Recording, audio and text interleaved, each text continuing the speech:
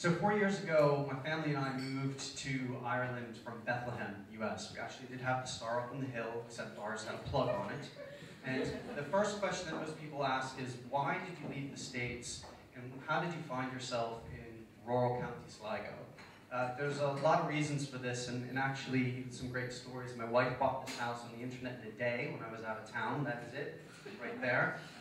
But the main reason that we came, and it's probably no surprise to all of you, is the Gillette Women's Venus Razor. I was actually at a design conference in New York, and the Gillette team got up and they talked about the millions that they had spent on doing research to find the ultimate women's shaving experience. Immediately following this, a guy by the name of Bruce Mouse stood up and he said, this is about massive change.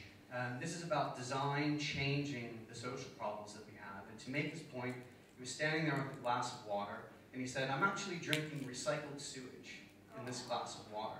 And he looked out in an audience much like this and he said, we have all the creativity and power in this room to do anything. What are you going to do? And this really stuck with me because in your life you have certain wake-up calls.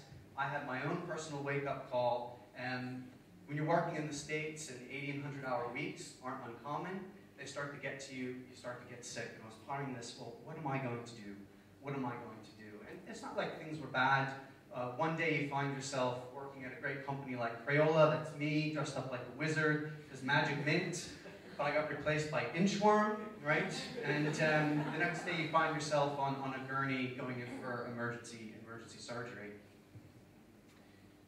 Sometimes you feel like you're turning. Now, my wife and I aren't economic strategists, so we thought we would wait. We decided to maybe move in 1994. We decided to wait until 2006 once the economic boom was over. And then we also decided both to start up businesses in the depth of a recession. But I'm telling you right now, timing has nothing to do with it. It's just an excuse, right? You probably will be hard-pressed to find a company that didn't start in a recession. GE, FedEx, Microsoft, even Kermit the Frog started in a recession, right? And I didn't know until I was doing this presentation as a self-help book. The Hopi Indians, they actually don't have words for past, present, and future in their culture. And actually they believe this idea of living on the edge in which you're manifesting what happens next. That you've got an active role in what happens. It's either you're making it happen or things are moving behind you.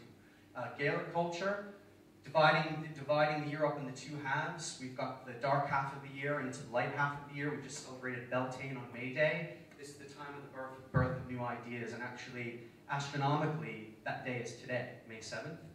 My wife always says to me before I talk or I go to an event, she whispers to me, she says, just share your passion. And I'm passing that on to you. It's great to see 20 people sharing their passion here tonight. It's great to be talking about these things, but I've got a challenge for you. It doesn't have to be a grand passion. I spent 30 days in 30 pubs, supping 30 pints to find the best pint around my house in Sligo. It was a great research project, but that did lead to the idea of my startup. I'm not changing water, recycled water into drinking water, but the idea is talk doesn't cook rice.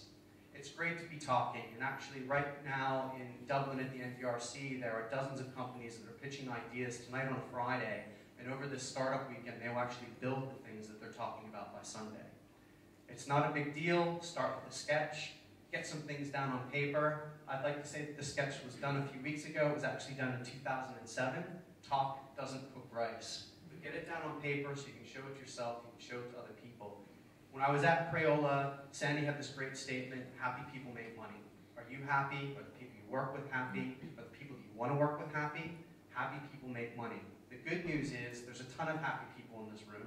There's a ton of creative people. These are the guys that I worked with in getting PerfectPints.com off the ground. They're all from the Northwest. We've got the Sligo Mafia on the left-hand side, and we've got the Donegal folks on the right-hand side.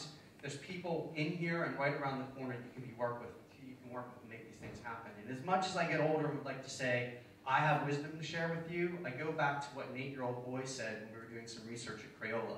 And he said, everyone has an imagination. Some people just don't use it, right? So I'll pretty much end where I started. In the spirit of Bruce Mouse, standing up here with this glass of water, and I'm challenging everyone in this room to think about, what are you going to do? The one thing that I was told, or at least from the site, was I've heard that the best pint in Westport is at McGing's.